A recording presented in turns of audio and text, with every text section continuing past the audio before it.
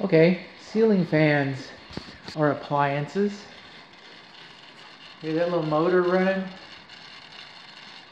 You don't see the fans running. I don't know what the deal is. Tried everything. I tried the remote control over there in the window. Something's wrong. This is the media room. Ceiling fans are appliances. This is the interior plumbing and appliance section. These are the two bedrooms, the northeast and southeast bedrooms on the east side of the house. It's a Jack and Jill bathroom, GFCI works, GFCI receptacles. Okay. I guess I can show and tell. See, it's GFCI protected over there. Should have a little, should be labeled GFCI. Here's the lavatory basins. Hot's on the left, cold's on the right on both of them. The right, this would be the north lavatory basin. It's missing its drain stopper. Underneath here, and this is all of them. Boring. Boring is good. Boring. Okay. Coming on along, both upstairs bathtubs. This is the worst one. It's the one with Jack and Jill. Look at all the rust. Look at all that rust coming through here. Can you resurface this? You bet you can. It'll look like new for a couple of years. And that's it. I mean, it's done, fixed. A couple of years. It's good to go.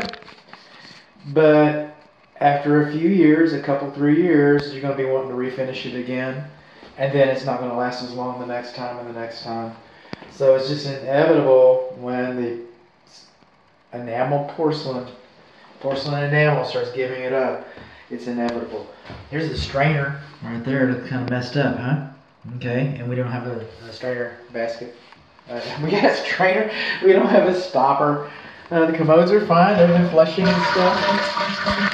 Bathrooms with an operable window are not required to have a vent fan. These vent fans go to the exterior, but on the exterior video, you notice that the louvers look pretty rough on these guys. And that's the Jack and Jill. Now this is the upstairs thermostat. We'd notice that this is not programmable. Okay. We also notice that it's in a bedroom.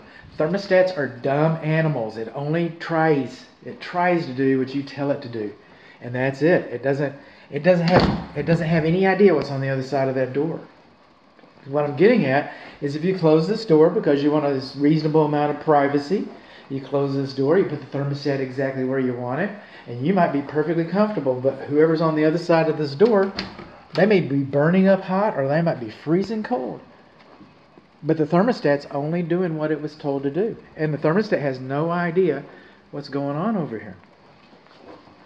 This is the upstairs hall bathroom. And this bathtub, it's got a smaller chip in it, like I said. And of course the drain stopper is what it is. And we're also missing another drain stopper here. Oh, this is why you need a barrier to keep the insulation from falling out from the attic. That ladder is supposed to be lined with a barrier. If you remember the attic video, okay, we're kind of going back. This guy drains slowly. These two, this one on the right, the north one, drains slowly.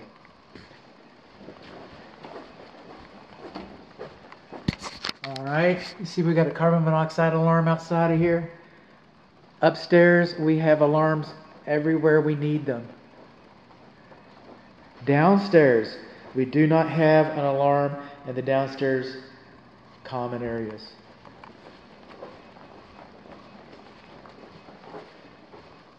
And this carbon monoxide goes for these 3 bedrooms. This is assumed not to be a bedroom. If this becomes a bedroom, then that becomes an issue. If this becomes a bedroom, we probably need a smoke alarm that's a little closer.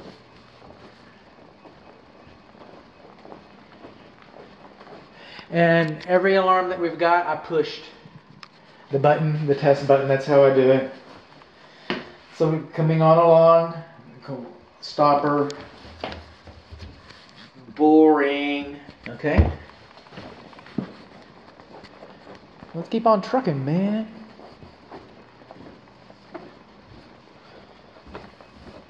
Let's keep on trucking home inspections.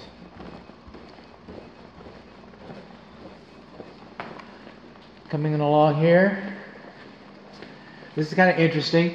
We have a carbon monoxide, smoke and carbon monoxide alarm in the laundry. In the laundry. We sure do have one of those, but that's not close enough to the parent bedroom. It's not close enough to the parent bedroom. It's 4-prong electric clothes dryer. It's not hooked up. The laundry equipment's not hooked up.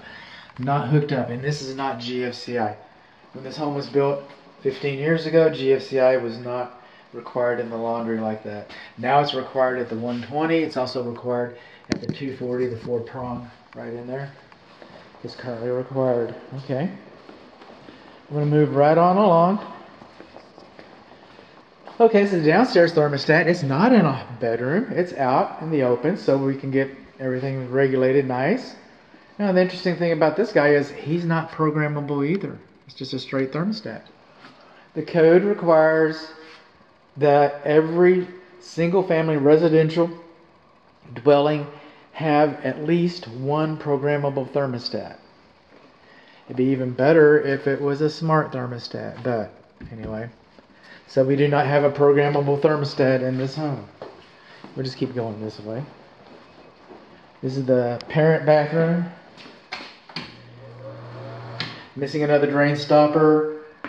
Same thing with the GFCI that we had up at the Jack and Jill. This is your home inspector. Hello, I need to tuck in my shirt. I'll do it before you get here. My client's on his way. They're on their way. Excuse me, ma'am. Wonderful couple. And buying their first home, and they trust me, and it's an honor. That's an honor.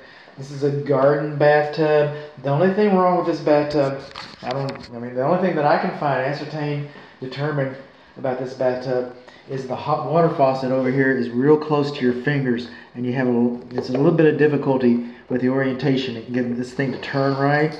Because every time you turn, you have to make little bitty increments, and so that's kind of weird. All right. So, bathtub shower gasket's working pretty good. There's no accounting for tape. So there's the shower head, and it works. It works. I know, because I worked it. Moving on along, this is the half bath, and it's completely boring. And that's GFCI protected. Doesn't have the little label on it. All the plumbing is just pretty straightforward. That's a nice thing. We're moving along into the kitchen. Well, appliances. Okay, the fireplace, the hearth extension extends far enough. Okay, it doesn't have an energy-saving glass front. It's not required. Has a screen. That's a good thing. It's not required.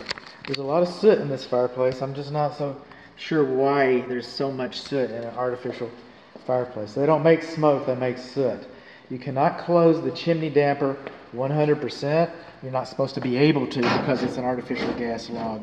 There'll be notes about that in your report. The gas key is present. We already talked about the fresh air vent for it. It's missing its hood out there around the corner. About 5-6 years ago, code changed so that you shouldn't have an electric receptacle outlet that's more than 6 inches behind a countertop. Because you could have your cord coming down there, you have your Scentsy candle up here, your crock pot or whatever, and somebody hooks the cord. And again, when this home was built, this was perfectly fine, application, and it's since changed. The refrigerator is kind of scratched up. Refrigerators are beyond the scope of this inspection. It's making ice. But I'm not getting anything here. I got the light. Got a telephone. Wonder who's calling me. Good home, this is Bud.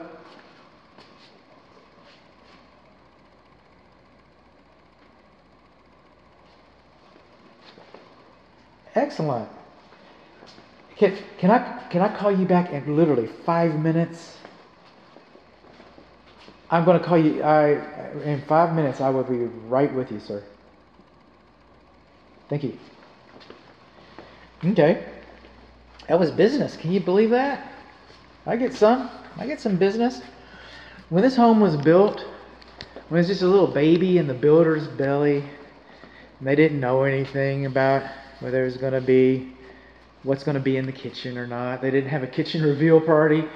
All right, so all these receptacles and switches and everything were built out from the studs so that when the drywall, the gypsum wall came in, all right, then all this stuff mounted flush and nice.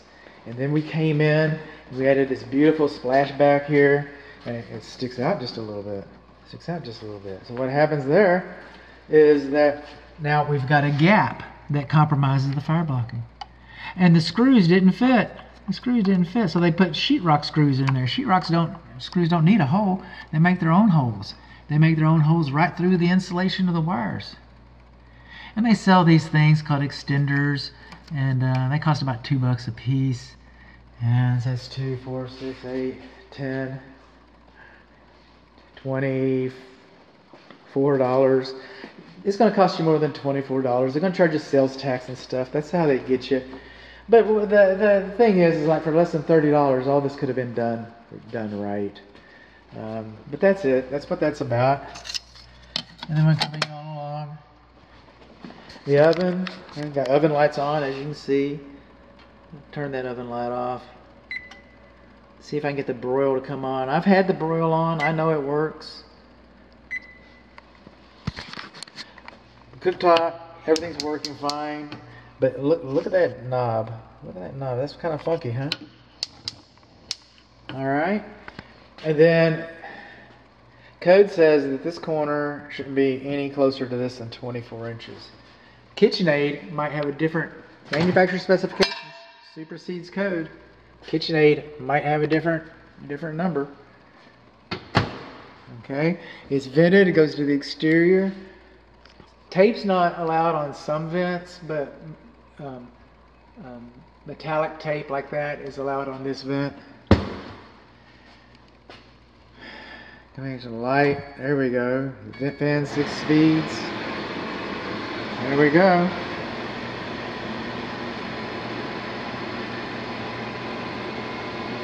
Cancel.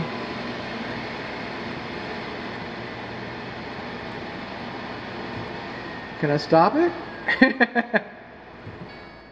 Vent fan off. Okay, I guess I can. But it's a little dirty right there. So take a little red from it. There you go. I knew you had it in you. I've been playing with this guy all day long. You'd think I know how to turn it off, but it was, huh? Well, there you go. Talking and talking. The kitchen faucet, a little bit on the loosey-goosey side right there. Okay. Well, I had a bottle. I could have just put a bottle in there. Alright. There we go. And here, light on, off, fan, timer. Set clock, no. What did I do? Cancel.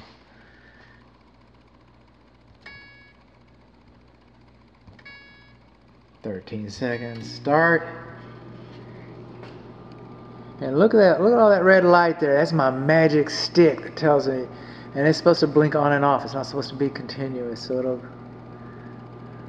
There it goes. Okay. Steam coming off of that. I didn't need that little stick. I just like to do it. It's kind of fun. Just gotta have play every once in a while. Okay, the kitchen sink. Again, this is loose. This is the overflow drain for the dishwasher. Dishwasher ran.